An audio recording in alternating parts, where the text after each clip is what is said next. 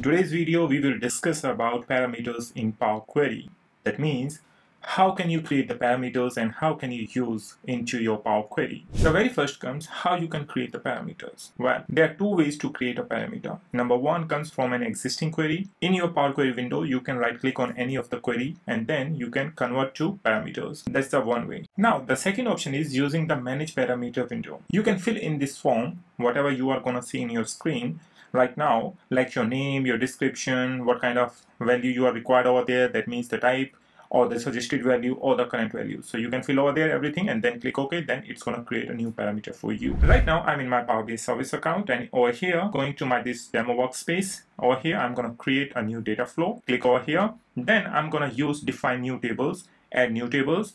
And over here, where I'm going to get the data, I'm going to get the data from Excel workbook. For that, what I can do, I'll click over here and this data is in my OneDrive. Now, you should note over here that you should always use the same credentials throughout your accounts. For example, if I'm going to use my OneDrive or my SharePoint and my Power BI service account. So your account should synchronize throughout. If you will use some another account, for example, I'm using different accounts for my OneDrive or for my Power BI service, it's not going to work. So let me show you how to do that. Link to file from OneDrive. So if I'm going to use Ajay Sharma 2061 and I enter my password over here, let's see what happens. It's going to ask yes, but now I'm going to get an error message which is saying you must browse OneDrive for business as the current user, not a different one. Please sign in as a different user. Why it's happening? Because over here you will see my account is audit@biconsultingpro.com. So that means two different accounts.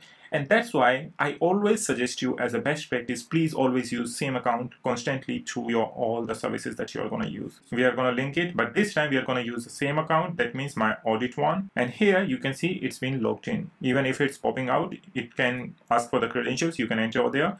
But this is my file over here, which is my data file for the orders, and I'm going to use it over here. So select this file. Now it's being connected over here. If you are using any on-premise file or server, then you have to use your data gateway. If you want to authenticate yourself, you can do it over here. Under authentication kind, we have already discussed everything about these authentications, data source in our previous Power Query videos. So let's click on the next button over here. And here we have our table. So we just want this orders table. And now what I'm going to do, I'm going to transform the data.